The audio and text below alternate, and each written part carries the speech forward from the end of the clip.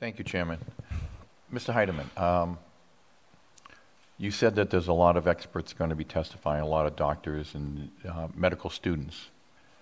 And I have to admit, I'm going to take all of their concerns, all of their testimony with a grain of salt, because my children's pediatrician has sent a letter to us last year, and I have a copy of it again this year, that he is in support of this bill.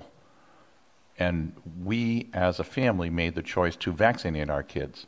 But this is just giving them the option of not supporting or not vaccinating their kids. So if we have medical people on both sides, which one do you weigh difference? Right. I'm not surprised by that at all. You know, the anti-vax movement has been growing steadily in the past decade. But we, as, not myself, I'm not a doctor, but you'll hear from some, they have to rely on the available scientific consensus before them that we rely on, the Centers for Disease Control, World Health Organization, the folks that actually do the research, the meta-analysis of different studies, and rely on those best practices. So that, you know, that's where we stand as a health department that's trying to protect as many people as we can. We rely on that guidance. But they have studies too. So you know, you were trying to determine what is best for the state, but you have studies on both sides that are, one's saying that the vaccines are safe, the vaccines are good, we need to do it for the welfare of the state. Then we have other studies that are saying the vaccines are causing issues. They're causing permanent damage to children.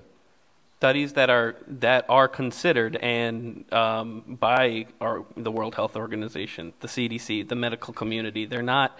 They didn't stumble across something new. This is, you know, as doctors, researchers, they're always looking for new information, and you can never make a conclusive recommendation. You can only do what's based in front of you. So there's constant research being done and popping up, and you'll see if you look into a lot of the research that has been done with around vaccine concerns, you'll see them get redacted. I mean, not redacted, taken back years later as new research comes available. We've seen that time and time again.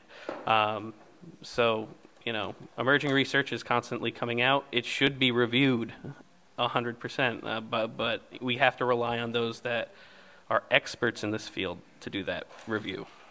You had said that if the children were taught from young that vaccines are bad, they're never going to assume that they would be good for you. But wouldn't that be the reverse way also?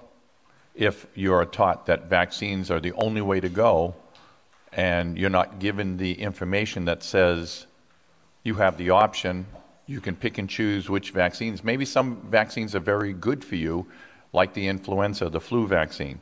But the HPV, as we've been hearing from testimony, could be very bad for you. So why would you not want to give that child, that student, that young adult their options, let them understand what each vaccine is about, and make the determination themselves?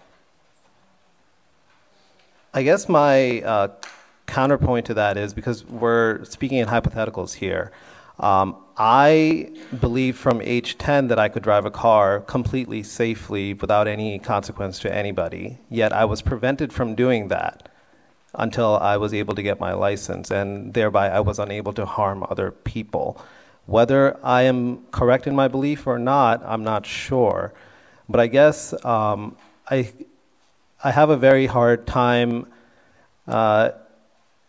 believing that instilling in somebody the idea that something the majority of experts believe is correct can be bad. However, instilling beliefs that the majority of experts believe are incorrect probably isn't good. But I'm sorry, I get emotional about this topic for obvious reasons, and so I'm probably not speaking great.